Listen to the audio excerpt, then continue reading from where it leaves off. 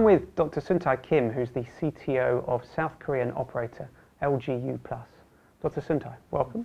South Korea is a very competitive market, 3 major operators in the country. Tell us about the HD services that LG Uplus is rolling out to try and maintain a competitive advantage for LG Uplus. We deployed single voltage service 2 years ago, and then the reason why we deployed the HD voice is in order to bring some OIP-based services. We determined to provide 100% LTE-based service. So because of that, we bring in HD voltage service for 2 years. Now that quality is all the quality indicator is better than 2G and 3Gs.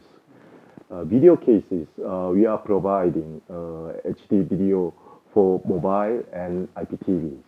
How are you enhancing and improving your 4G network to cope with demand for these new HD services?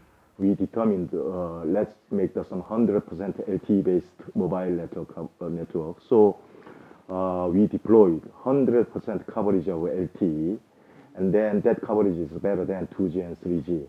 Earlier this year, I heard your CEO say that video will become bigger than voice. Yes. When will that happen? We believe that video is a second voice, second communication services.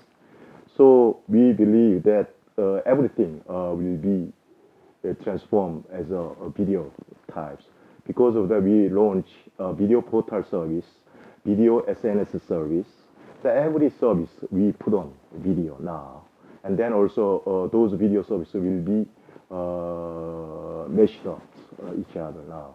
Can you give us a rough time frame on when you might launch 5G network? Our internal goal is, no matter what, we should achieve 5G's KPI by 2018 as a pre-commercial. And then we do have a plan to do some full commercial service by 2020 to meet certain key performance indicator to meet 5G capabilities. Dr. Suntae Kim, pleasure talking with you. Thank you very much.